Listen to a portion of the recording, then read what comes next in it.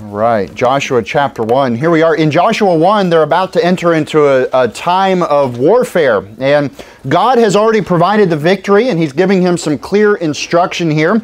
The promised land was something that was guaranteed of God. And listen, when God makes a promise, He does not change His mind, but sometimes our doubts are kind of shortcomings or weaknesses that we have, back before the history. This is the second time they're trying to enter the promised land. They failed. They had a bad attitude. They had a bad spirit. And it said that God put a breach in His promise. There was a 40-year gap in that promise. He was going to give them the promised land. They failed. He said, you're going to die. I'll give it to the next generation. That's what we see here in Joshua chapter 1. So here he goes. And they've been at a time of peace per se, and they're about to enter into a time of war. But look at what Joshua charges. Look at the charge Joshua gets from God. Look at verse number 8.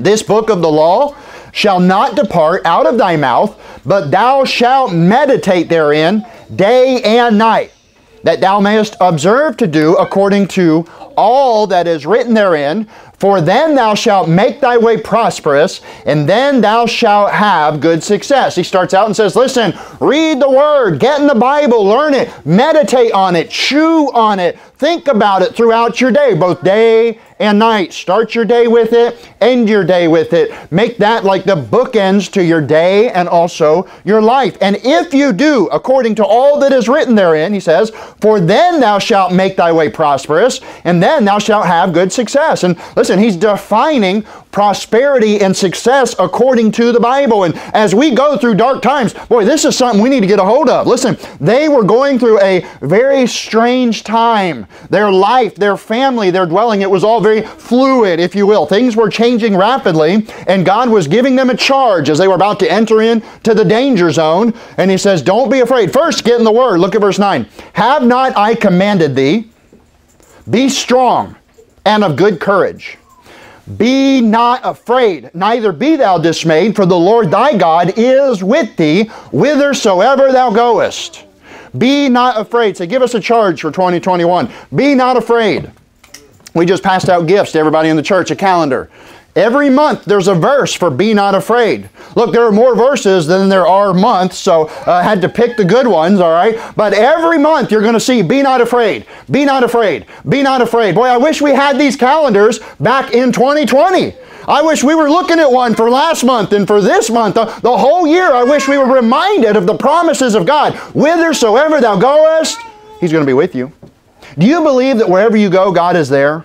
Do you understand that God is on your side? He wants you as His people, as a believer in His salvation. He wants you to prosper and have success down here. Look, He's not talking about mansions and things like that, but I want you to know God is with you. You have a purpose in this life, and we don't need to forsake that. We need to focus on why we're really here. Our purpose. And you say, well, but don't you know what they say? I know, I get those every day. They say we're going to have a dark winter. We're going to be hiding from Biden, here it comes, look out. I don't know about all that, right? Then the other side, they say, well, what about the 10 days of darkness? You heard that at work. I got an email yesterday about it. The 10 days of darkness. Boy, Trump's going to put down martial law, cut everything off, no internet, no cell phone, which our internet's not working this morning. I don't know why, but my phone is, so we're good, all right? But anyway, they're trying to say they're going to do some ritual on the solstice, and they're going to do all these things. Well, what if they do? Be not afraid. Amen. Be not afraid. God is with you. Because here's the problem. Fear has a tendency to paralyze you. Yeah. Oh, yeah. Well, I don't know what to do. You know what, I've seen it this year where, oh no, things are changing rapidly. We just better stop and go home and quit working. And I'm afraid to invest or pay my rent because you don't know what tomorrow is going to bring. So we'll just stop and we'll quit prospering and we'll quit moving forward. Those people have fell by the wayside. Those people are failing in life. In Proverbs chapter 3, stay right there. He says, in Proverbs chapter 3, verse 25, he says, be not afraid of sudden fear, neither of the desolation of the wicked when it cometh. Don't be afraid. Even when you're under attack, you have to understand our confidence is in God. God is your provider and your protector. He says, for the Lord shall be thy confidence and shall keep thy foot from being taken. Do you believe that? Are you applying it to your life? Or are you just looking at it like, I don't know, I read the news. It seems pretty dark. It seems pretty bad. We better just stay at home and hide and wait for all this to pass. Here, they're in a very weird situation, and he's saying, I need you to go forward. You're going to go into enemy territory. You're going to be victorious and successful. All of the promises that your fathers were too afraid to get a hold of, now it's come to you. They had a choice.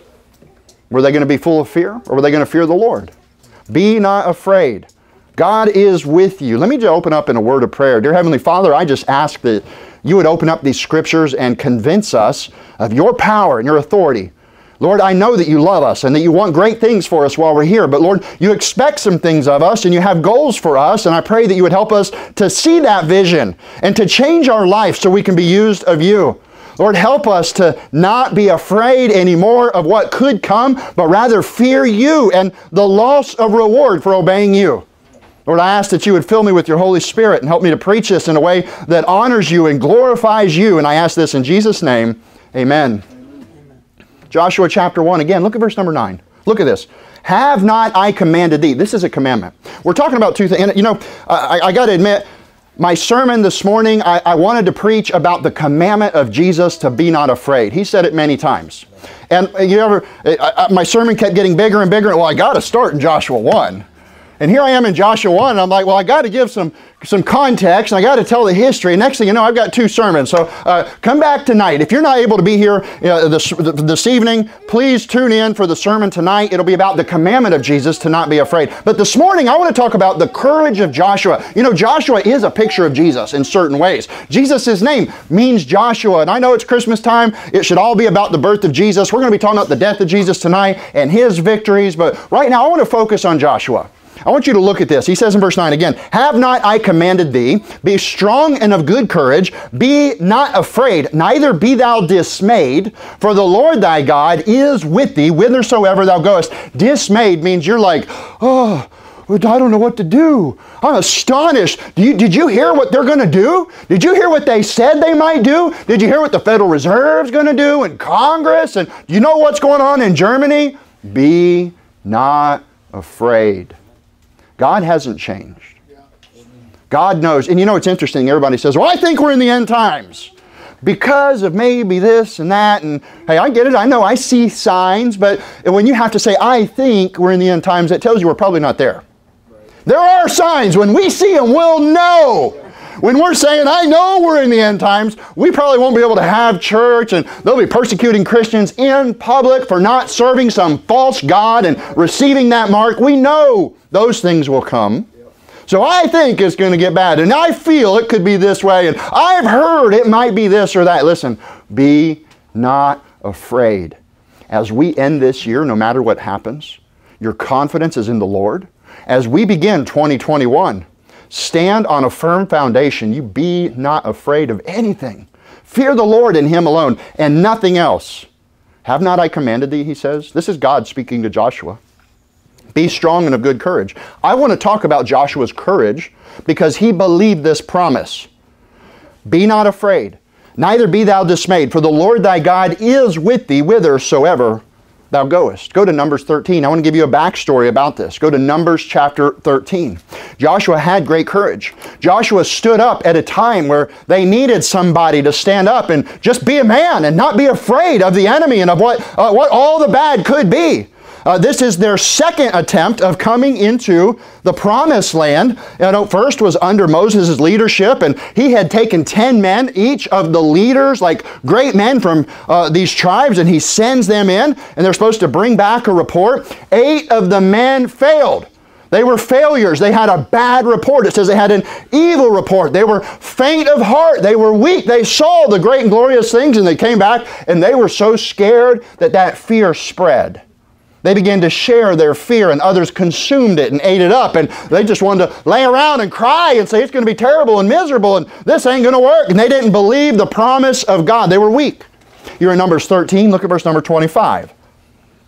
And they returned from searching the land after 40 days, and they went and came to Moses and to Aaron and to all the congregation of the children of Israel unto the wilderness of Paran and Kadesh, and brought back word unto them and unto all the congregation, and showed them the fruit of the land. So Numbers 13:26, he says he showed them the fruit of the land. They showed them the figs and the pomegranates and the grapes. And if you go back to the Hebrew, I think that grape was the size of a basketball. No, I'm just kidding, right? But it was obviously huge. Like, they're bringing in some serious fruit, and they're like, whoa, that's the land we want to go live in. In fact, they call it the land of milk and honey. Look at the next verse.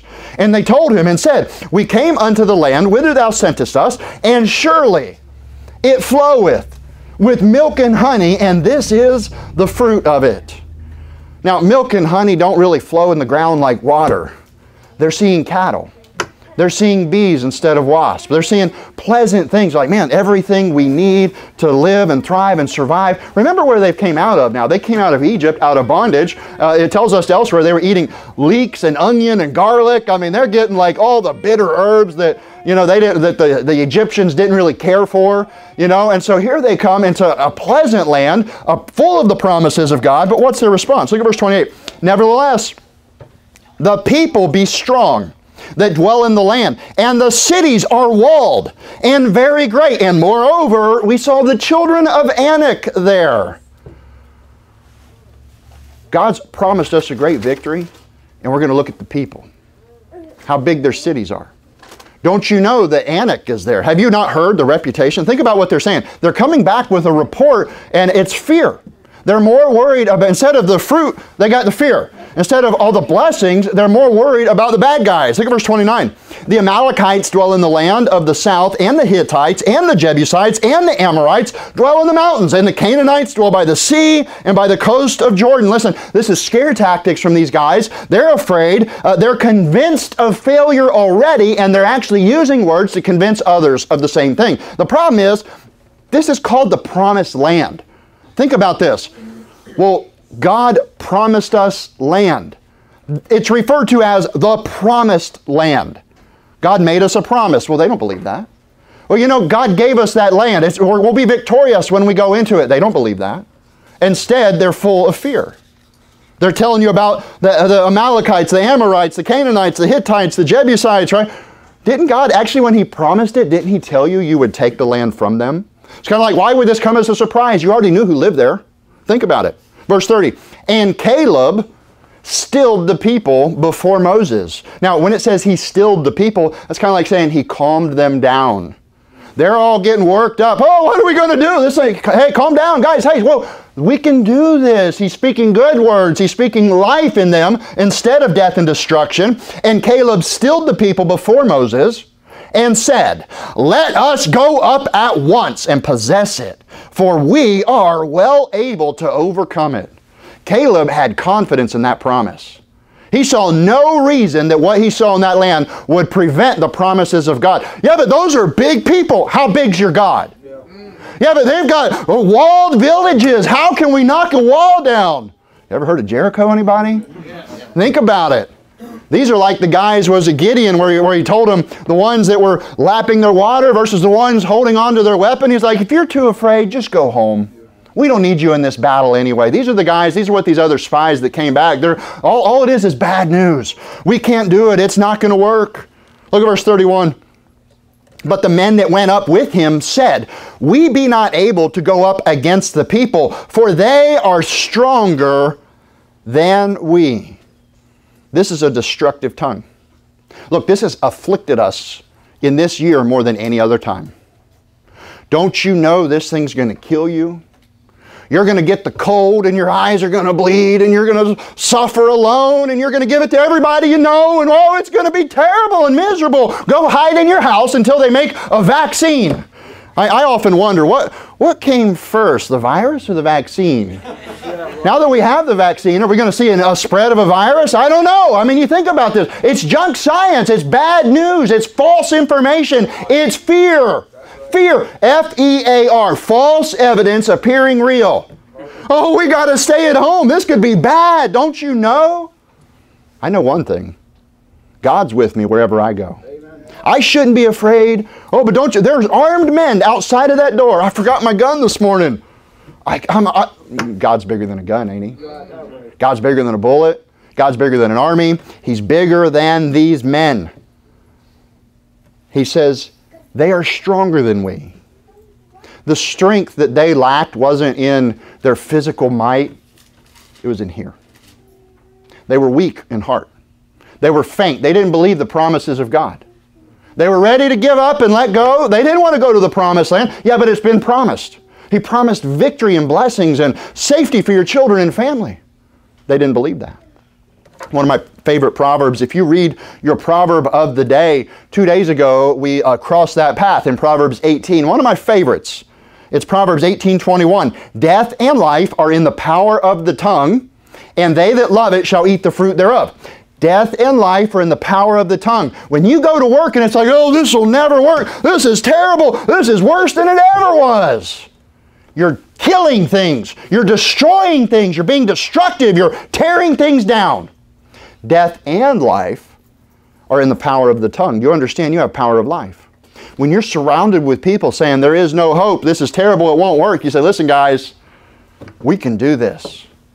You be this Caleb, you be a Joshua, you be a Moses, you be an Aaron, you be one of the men that stand up and say, no, God is with us, we can do this. I don't care what they say, I'm worried about what God says. I'm more afraid of God than the economy, the industries, the wars. I'm more afraid of God that I know I need to be not afraid at every situation in life. Whether you're at peace or at war, love or at hate, the balance of life, we need to make sure that we're balanced in that. He says, death and life are in the power of the tongue, and they that love it shall eat the fruit thereof. You know what the second half of that verse means? If you love speaking life into other people, you'll eat that fruit. It'll come back to you. When you need it, when you're wore out and tore down, and you just don't know what I've been through this week, you've been speaking life into everybody else, don't worry, God's going to send somebody to give you something back. But if you love the fruit of speaking death into somebody, it's going to come back. It's going to tear you down. It's going to beat you up. Be careful with your words. I told you for years my dad would say, make your words sweet in case you have to eat them. Make them sweet in case you have to eat them. I want to encourage you to stop speaking death and destruction into your family. 2020 has been a devastating year. Words have destroyed lives, businesses, families. Wealth has been destroyed because of words. Oh no, I'm going home. I'm closing the business. I'm going to wait and see. I'll wait on the government to send me a check. Yeah, good luck with that. Still waiting on that second one. Words have destroyed health.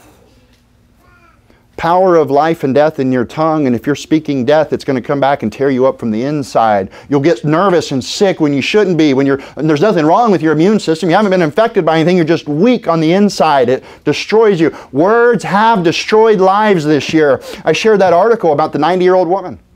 She committed suicide because she didn't want to go through another lockdown.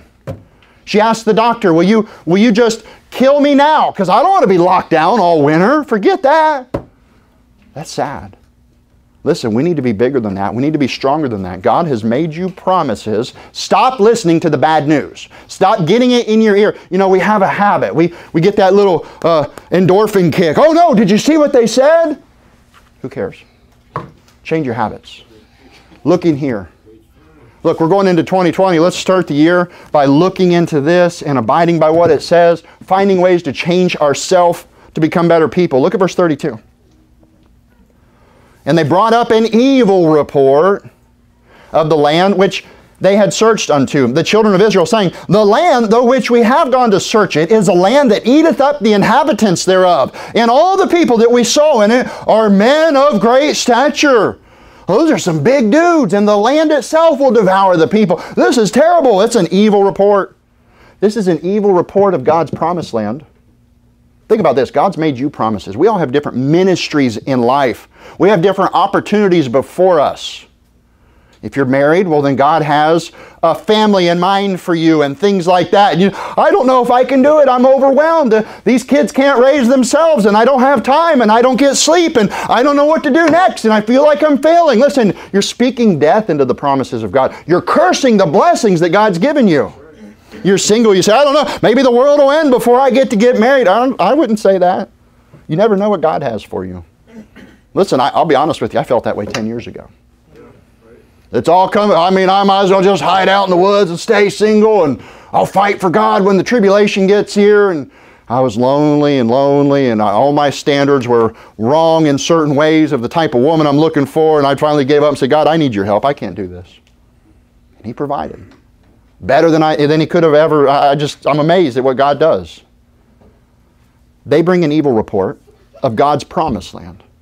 They're supposed to be not afraid. We have to stop listening of the evil report that's coming in 2020. It's your job to forget about that stuff. When somebody comes to you with an evil report, yeah, but don't you know what next year it could be? You just smile and say, it's all right.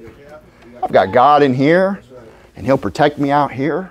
And if it's as bad as you say, it's like I'll be walking through the crowd with a bubble around me. Nobody will be able to touch me unless God says it's my time. And if it is, then I'm going to go when He wants me to go. You're not going to force a door open or force a door closed when God's doing something. Don't you know? Yeah, but there could be war. It could be pestilence. This virus, it's coming. The vaccine, even worse. I know. Be not afraid. Have confidence. Have no fear. Look what they said in verse 33. And we saw giants. He said, there we saw the giants, the son of Anak, which come of the giants, and we were in our own sight as grasshoppers, and so we were in their sight. So these giants were way bigger than us. They're huge, right? We've heard of David and Goliath. I mean, this is what we're talking about here. A man, 10 foot, 12 foot tall? And you say, well, that's not that big. Okay, well, stand next to one. Stand next to one, because you think about, there's a difference between a 5 and a 6 foot tall man. And now let's double that. Let's keep on cranking it up, and you're going to feel like, okay, I feel like Shirley Temple in this guy's shadow. Like, man, he could just snap my neck like nothing. I could give it all I've got, and it'd be nothing compared to these giants. But they had God on their side. How big are the giants compared to God? They're nothing. Numbers 14, continue in the next chapter, verse number 1. And all the congregation lifted up their voice and cried, and the people wept that night. Oh no, the promised land is full of giants. The land is devouring people. The cities have walls around them. Why are we here? What are you doing to us, God? How do you think God felt when He looked down and saw that attitude? God, this is too much. Don't you know what you're doing? How do you think God felt when He looked at that as He's watching it? He said, stop crying, go to war, get up, take that blessing. I promised it to you. Why don't you believe me? They're calling God a liar. Go get your promise, you cowards. They don't trust what God's provided for. What if 2021 is worse than 2020? It's not my problem. Be not afraid. Be not afraid. Have confidence in God. In 1 Samuel 12, I learned this as a song in another church years ago, and it sticks with me. It says, only fear the Lord and serve Him in truth.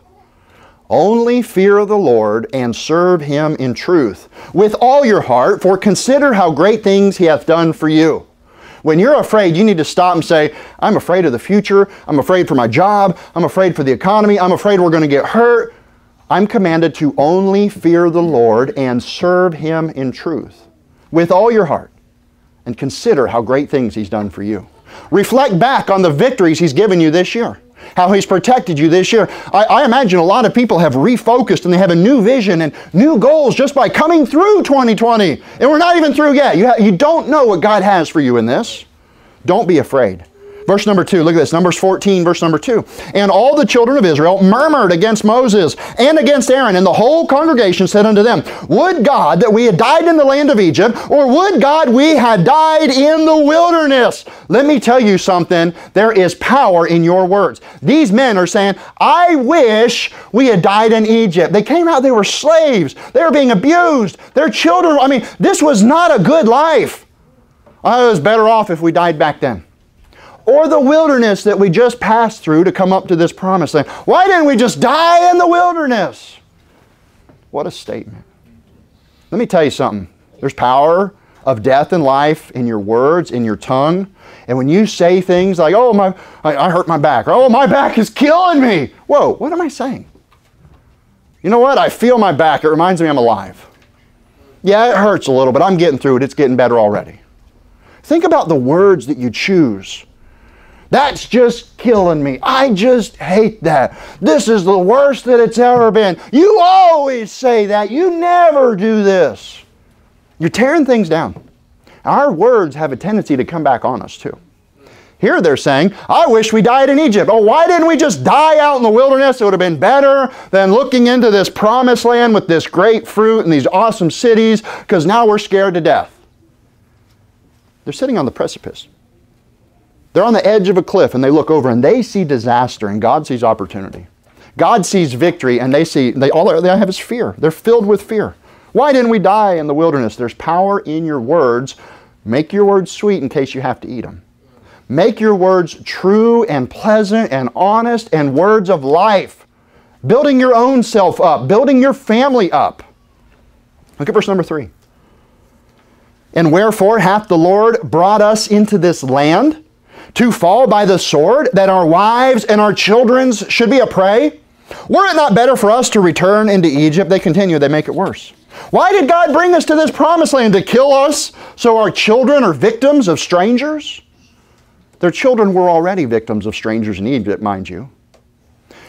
And look, I know they're in the flesh. This is just fleshly human nature. Yeah, but if I die, who's going to protect my family? Probably all of us men think that way at certain times. Hey, prepare them now. I get that. But there's no spiritual power in that. Didn't God give you your children? Didn't He promise to protect them? Who is it that protects the fatherless and the widow? God. Is it not God? So what are you afraid of? Be not afraid. Isn't He protecting them now? You know, I think there's some deadbeat dads out there that God has every reason just to, okay, you're done. But He says, you know what? The deadbeat dad is at least protecting the family, whereas maybe the pervert uncle would move in if dad wasn't there. So I'm going to protect those children and that wife by letting them have a sorry husband. He'll let the sorry husband stay to protect them from the wolves. We never realize those things. We have to be careful. Don't say words that destroy things. That's what our wives and our children will become a prey. We're going to die in the wilderness. Just destroy us. Just enslave us. They're saying, let's go back to Egypt. Look at verse 4. And they said one to another, let us make a captain and let us return into Egypt. Then Moses and Aaron fell on their faces before the assembly of the congregation and the children of Israel. Listen, this is the sign of a great leader. Man, if your wife ever says, I've had it. This is too much. I'm leaving. You say, listen, I love you. You stop. Let me sacrifice. I want to keep you. I think as a leader, they had every right to say, yeah, you go and see what happens. It'll be nothing but destruction and devastation. You go, you'll get what you deserve. No, they fell down and prayed to the Lord. Lord, wait, help, protect these people. Think about it. Verse 6, and Joshua the son of Nun and Caleb the son of Jephunneh, which were of them that searched the land, rent their clothes. That's like, listen, stop. I mean, they're mourning, they're weeping. They're saying, whoa, don't do this. Don't go back to Egypt. Don't even talk like that. You're already hurting yourself. You're destroying yourself. This is just evidence of what's coming out of the heart. And so you've got Joshua and Caleb and Moses and Aaron. They're fighting for the people that are fighting against them. Verse 7. And they spake all unto the company of the children of Israel, saying, the land which we passed through to search it is an exceeding good land. If the Lord delight in us, then He will bring us into this land and give it us a land which floweth with milk and honey. Positive words. Listen, this is an excellent land. We can do this. If God is on our side, who can be against us? Let's go get this land. They're speaking good things. And then they warn them, verse 9. Only rebel not ye against the Lord, neither fear ye the people of the land, for they are bread for us. Their defense is departed from them, and the Lord is with us. Fear them not. He says, listen, fear God. Don't fear these people. That's lunch to us. God will feed us these people. They will fall down before us, and God will pave the way. But don't fear them. That's rebellion against God. Listen, in 2020, I don't care what you hear. Don't be afraid. You be afraid of God and not the people. I don't care. What if it is war? Well, in war, you need a clear mind. You need a confidence of standing on the rock of God. What if it's peace and it's just poverty? Well, you need a clear mind to not be afraid. God can use you to deliver many souls. I don't care what happens in 2021. God's still on the throne. God still wants us to prosper down here. He has things for us to do, ministering to others, so we need to make sure we're not afraid. Look what their response is. Look what the people did, verse 10. But all the congregation bade, which means bid, like, hey, let's do this. They're bidding. He says, all the congregation bade, stone them with stones. And the glory of the Lord appeared in the tabernacle of the congregation before all the children of Israel. So imagine this. These 4 men are standing in the gap saying, stop, what are you doing? Don't do this. Don't rebel against the Lord. Come on, let's go. We can get this land. And they're like, let's just kill them. Let's pick up rocks and we'll kill them. And then all of a sudden, I imagine everything shakes. It gets dark because, you know, the glory of the Lord, when it appeared, it was described as like lightning and dark clouds, a cloud burning inside of itself. And I mean, all this dark, I mean, like supernatural so much, it probably scared them to death. We're going to kill him. Oh. All of a sudden, God gets their attention. He intervenes on behalf of these 4 men. They're told not to rebel against him. The glory of the Lord appears. Verse 11, and the Lord said unto Moses, how long will this people provoke me? And how long will it be ere they believe me for all the signs which I have showed against them? They're calling God a liar. He says, they don't believe me. They're calling me a liar. They're rejecting what I've said. He says, I will smite them with the pestilence and disinherit them. I will make of thee a greater nation and mightier than they. He says, forget these people. They don't love me. Why should I love them and protect them? They want to be away from me. I'll let them be. I'll disinherit them. They can go. Well, they had the bloodline, yeah, but they didn't have the faith. These are the ones we read about in Hebrews where they fell because of unbelief.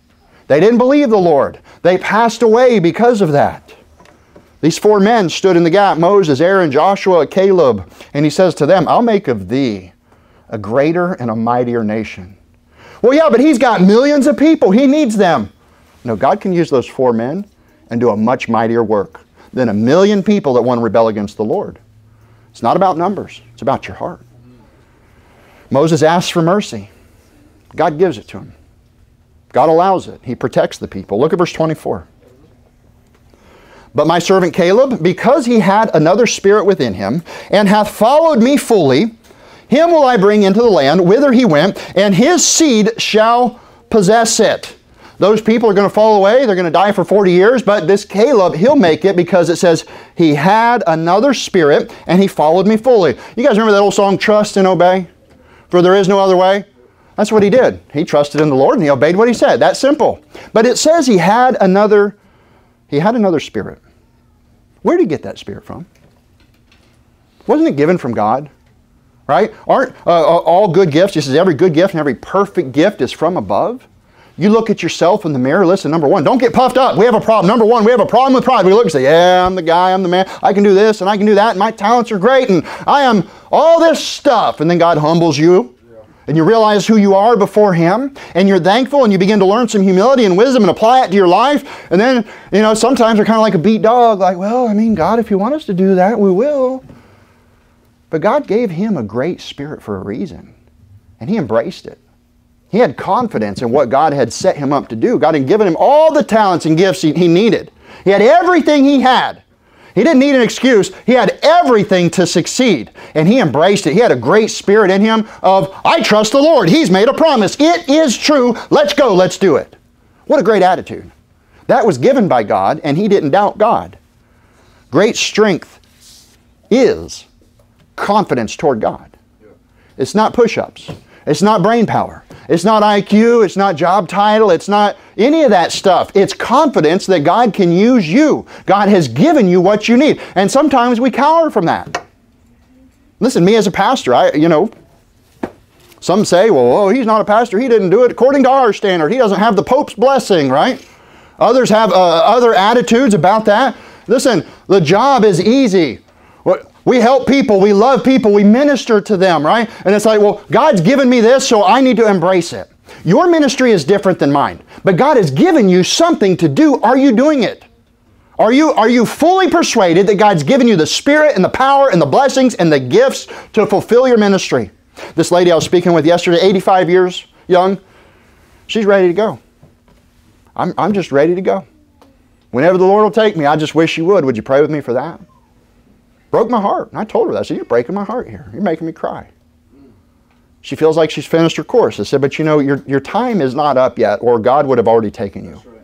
You still have a purpose to serve. There's someone here you can help. There's someone in your family you need to talk to or connect with, or someone somewhere you need to open your mouth to. You have someone you can be a blessing to. All of us are in that situation. Except we have a few more years, don't we?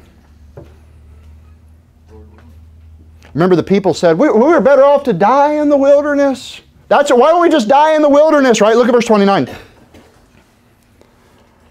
Your carcasses shall fall in this wilderness, and all that were numbered of you according to your whole number, from 20 years old and upward, which have murmured against me. They were destroying their own blessings with their mouth. They had a promise, they rejected it. They destroyed themselves. Look at verse 36. And the man which Moses sent to search out the land, who returned and made all the congregation to murmur against him by bringing a slander upon the land, that evil report, even those men that did bring up the evil report upon the land died by the plague before the Lord. They died on the spot. They got sick and died in front of everybody. But Joshua the son of Nun and Caleb the son of Jephunneh, which were of the men, went to search out the land, lived still. Go back to Joshua 1.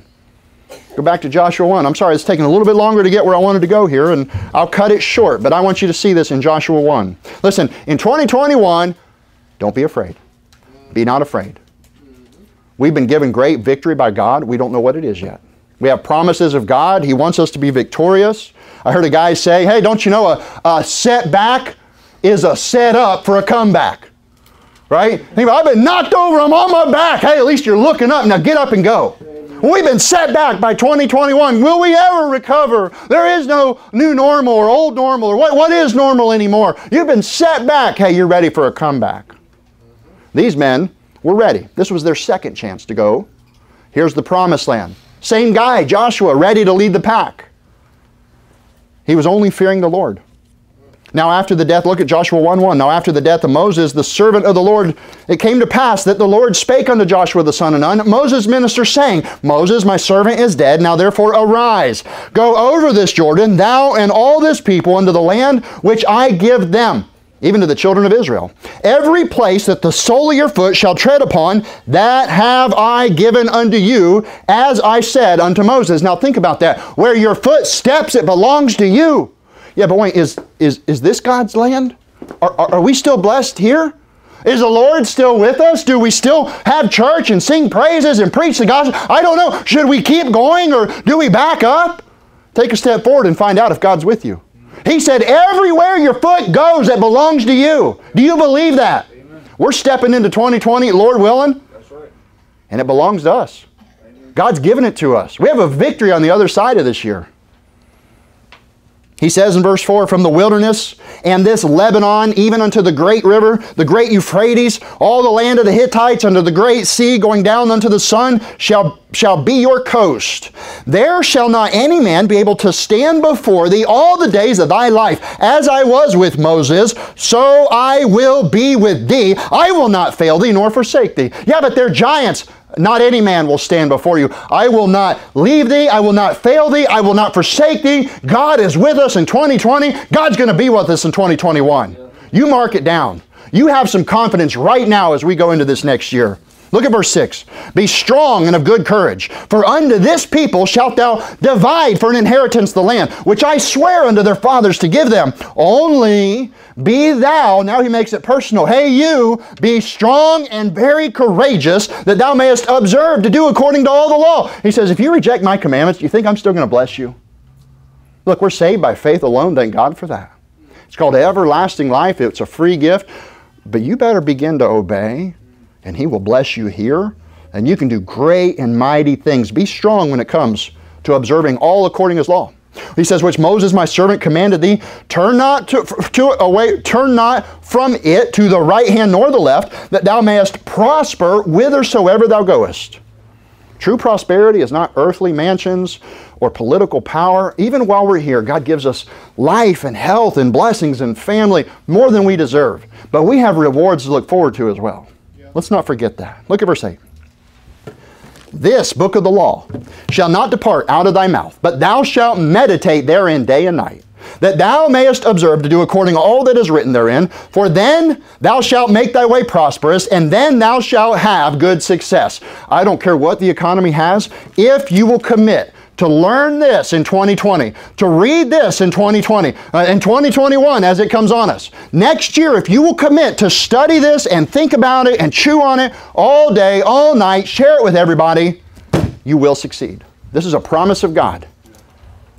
Verse 9, have I not commanded thee? Be strong and of good courage, be not afraid, neither be thou dismayed, for the Lord thy God is with thee, whithersoever thou goest. I'm going to stop here. I got more to say. We'll say it tonight. Listen, whithersoever thou goest. Wherever you go, God is with you. He wants you to be successful. He wants you to have victory, but it's up to you. He says, be strong. Stand up against the evil.